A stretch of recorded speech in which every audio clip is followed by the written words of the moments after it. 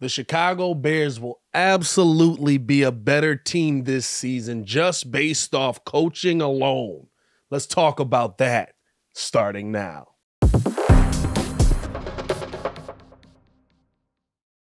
Now, if you are new to the channel, please like the video. Please subscribe to the page because we do talk Chicago sports daily on this channel. It's the only channel talking Chicago sports, how Chicago talks. So make sure that you get in tune with us, man.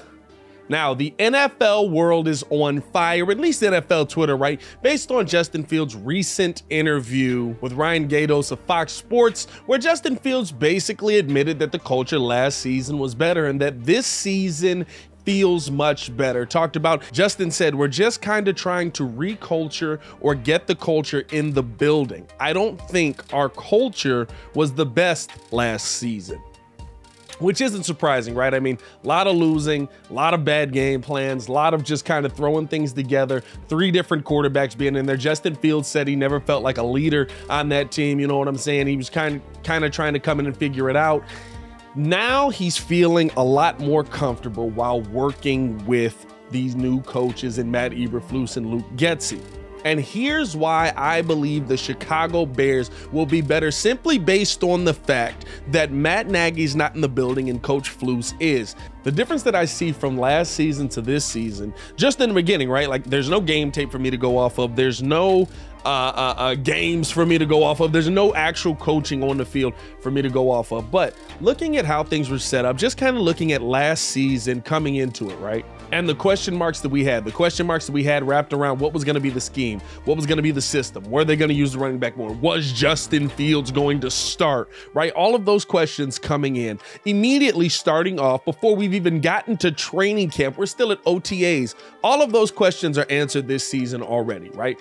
We know what kind of scheme we're going to be running. We know we're going to be running the ball outside. We know that we're going to be using David Montgomery. We know that we're going to be using Blasingame. We know that we're going to be relying on Justin Fields at our quarterback position. We know that he's our starter, right? Just starting off those things gives you a better foundation to work from. I remember coming into last season, looking at it and saying, like, listen, there's a lot of things that the Bears can do this season. There's a lot of things that they can make happen, even though they had that weird schedule. But we spent all of training camp and most of preseason talking about who's going to be the unquestioned starter, right? Like, there was confusion not only among just us fans, but also among the players in the building. That was the problem, right? We didn't know if Allen Robinson was going to be the number 1 or the number 2. We didn't know, like, to me, just the stability that's going to be in the building coming into training camp, not preseason, into training camp, the understanding, the feeling that, hey, Justin's the starter.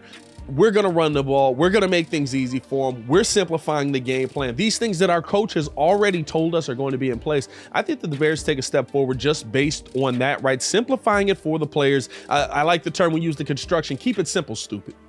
You know what I'm saying? Not to call anybody dumb, but like that's what they used to say all the time, because if you keep it simple, stupid, KISS, the KISS acronym, right?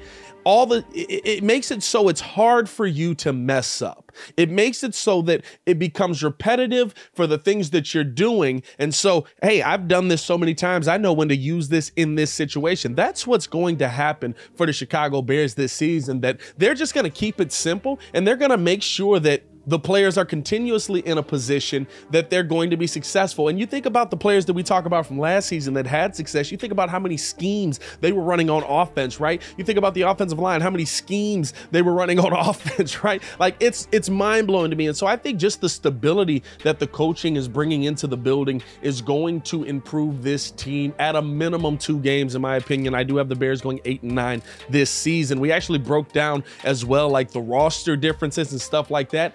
And that's a very intriguing point to me based on where this offense can go because of the pieces that they did put in. I know there's not a lot of big name pieces, but when you think about it, it seems like the roster construction makes perfect sense because we understand what the scheme is now.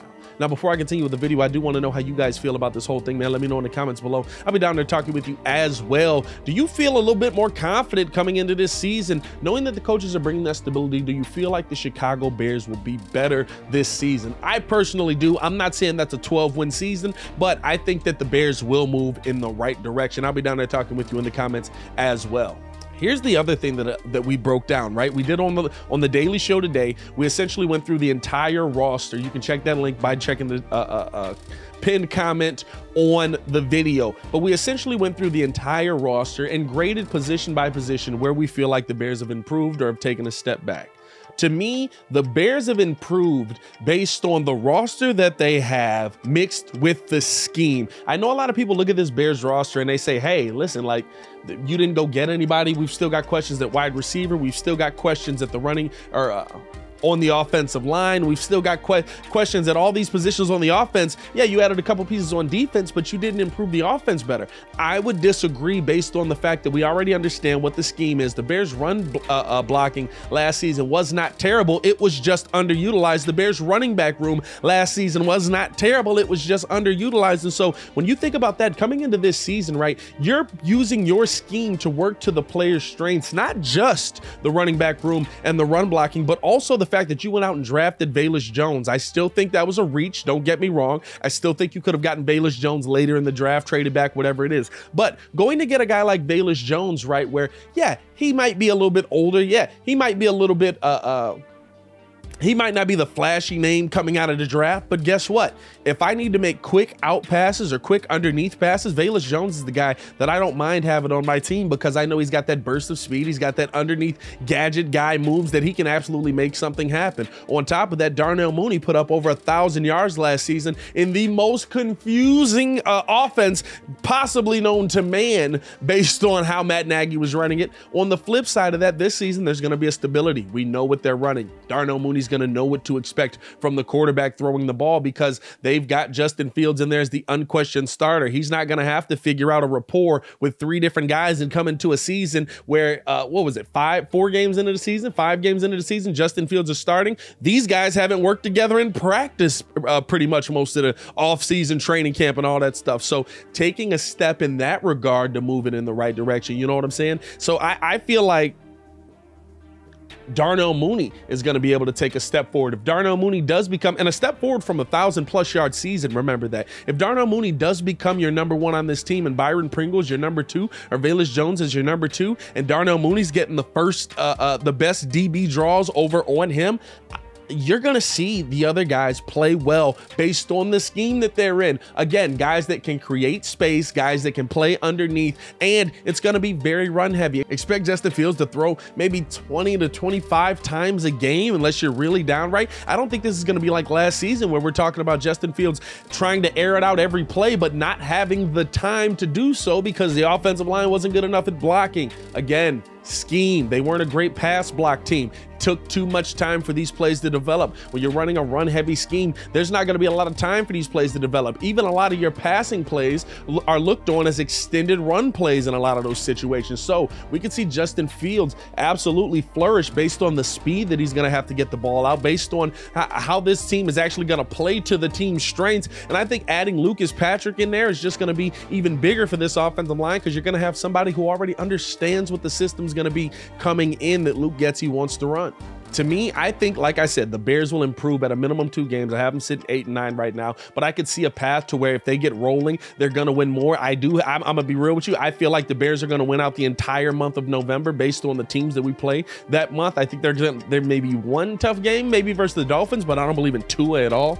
But listen, I get it that it's early and you're probably like, Pat, like we felt these same ways about Matt Nagy coming in, blah, blah, blah. But I feel like we're starting in a different spot than when Matt Nagy was coming in, right? I don't feel like this is the same situation. I don't have this feeling that Justin Fields can't play. I just have this feeling of how quickly is he going to be able to adapt to the new offense. But the fact that he's already been working in it, the fact that we've already heard that the footwork has improved, the mechanics have improved, and the consistency of just working with the new coaching staff and all of that, that Justin's really feeling comfortable in that. I feel like the Bears are going to be able to start the season maybe surprising us a little bit. I still think you've got 2 tough games to start the season. You've got San Francisco and Green Bay, so that could change things dramatically. But I mean, when you're talking about the consistency of it, the coaching staff, looking at what they're going to be able to put in place, I don't think that this is going to be like last season where we're looking at the Bears like, good Lord, we can't get an offense that's moving down the field. We can't figure anything out on this team right now. We are awful. We don't even belong in this game. We don't look like we're playing the sport of football right now. I think there's going to be a lot of of hard-fought competitive games that the Bears might end up coming up on the wrong side of,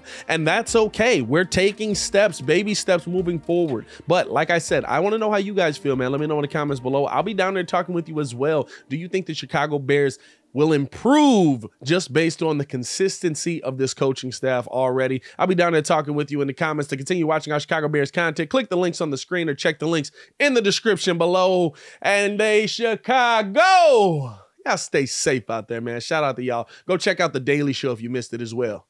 Peace.